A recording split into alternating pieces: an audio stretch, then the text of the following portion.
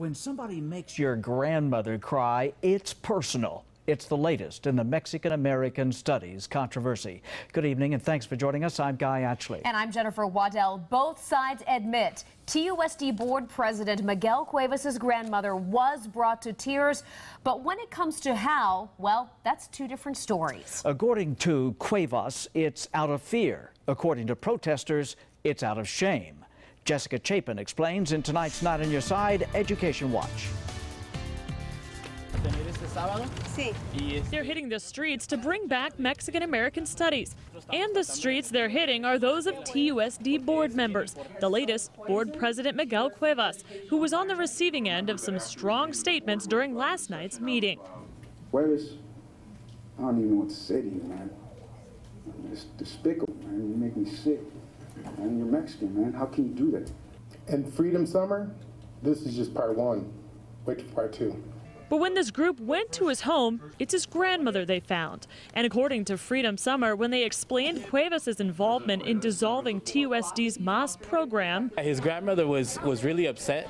She was almost on the verge of tears. But Cuevas told us a different story on the phone. My grandmother was brought to tears because she was afraid of them. She was fearful. The group has already brought their protests to the front yards of other board members, and Cuevas says he will call the police if they show up again. Freedom Summer says it's not a threat, and its members just want to talk. Do you really think that going to their house unannounced would get that best dialogue, though?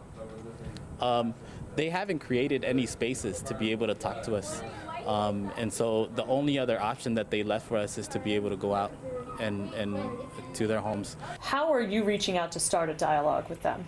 Well, in the past, I have attempted to engage in a dialogue with some of the individuals, and at this point, I have made them aware of where I stand on some of the issues, and it's okay for them to protest, but when they come to our homes, that is personal, and at this point, it's unacceptable, especially when they come and have my grandparents in tears. Cuevas was not kidding around about calling the cops. We returned with a member of Freedom Summer to follow up on what they claim happened earlier. And Cuevas' grandfather immediately called the police. Does Cuevas himself feel threatened or unsafe? Well, I asked him that very question. He said he does not feel afraid, but he does say that bringing his family members into this is unacceptable. Jessica, thank you.